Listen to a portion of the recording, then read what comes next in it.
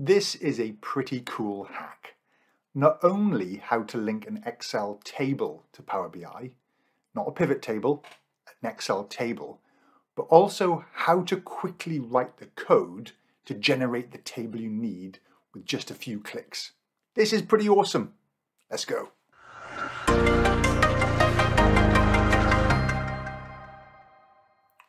Right, I'm in Power BI and I spotted this button, Show Query.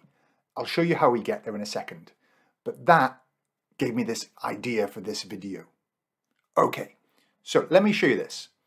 I've published a Power BI report to Power BI, and analyzing Excel is a way of creating a pivot table linked to this Power BI data, but I don't want to do that. I want to create an actual table. Matt Allington has done a couple of good posts on this in the past.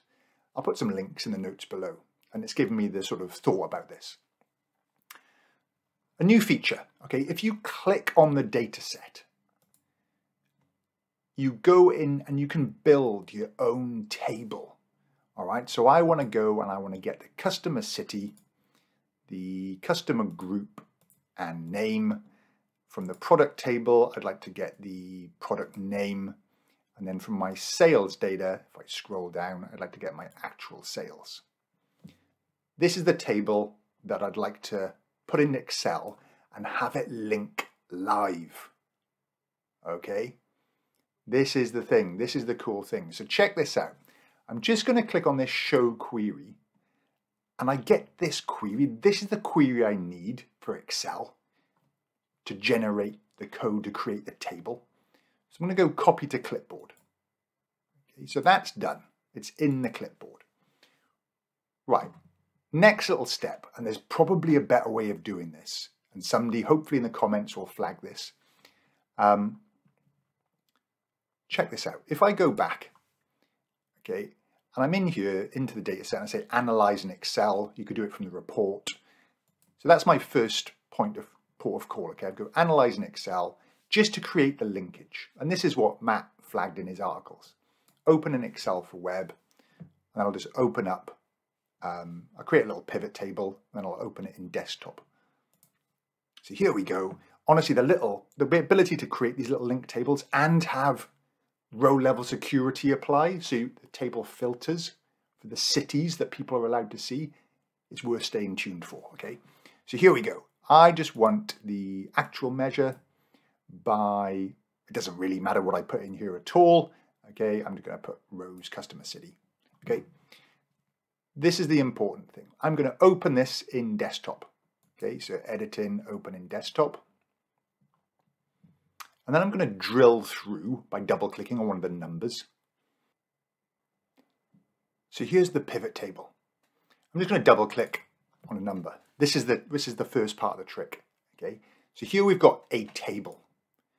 And it's got various columns, all right? And you can actually edit the code behind here. So right click, you can go to Table, Edit Query. It gives you a small box down here. This one isn't resizable, but there is another way.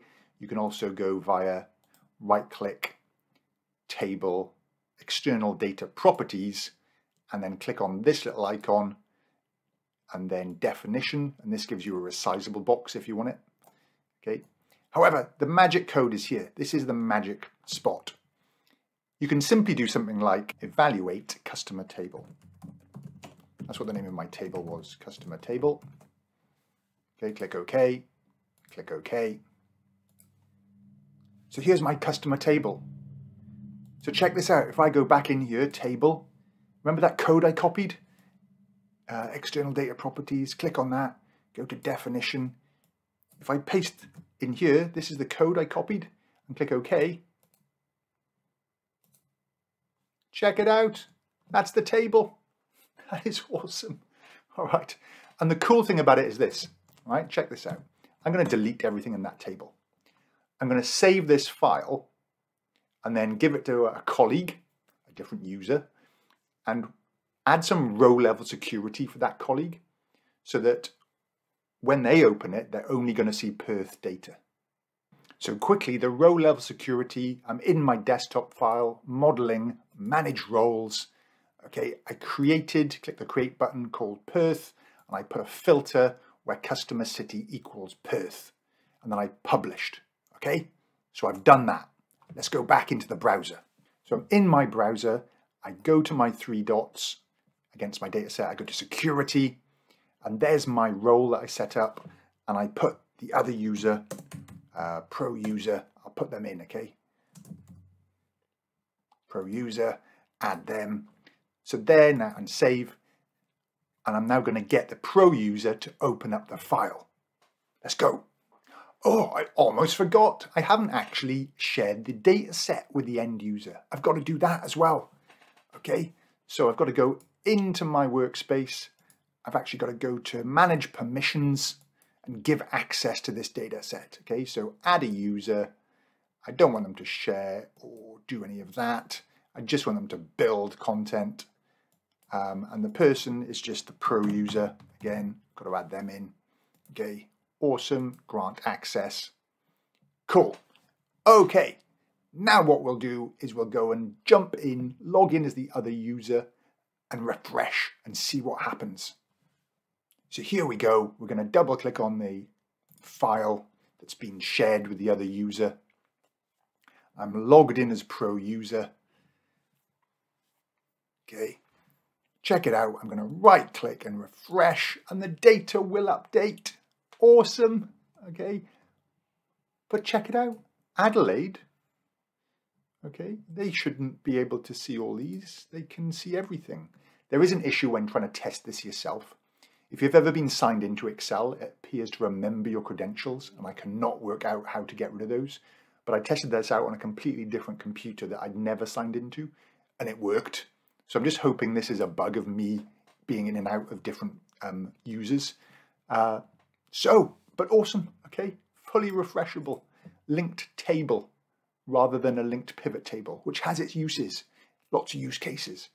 Okay, let me know what you think. Leave some comments in the notes below. Please subscribe, turn on the little notification, and I'll catch you in the next video.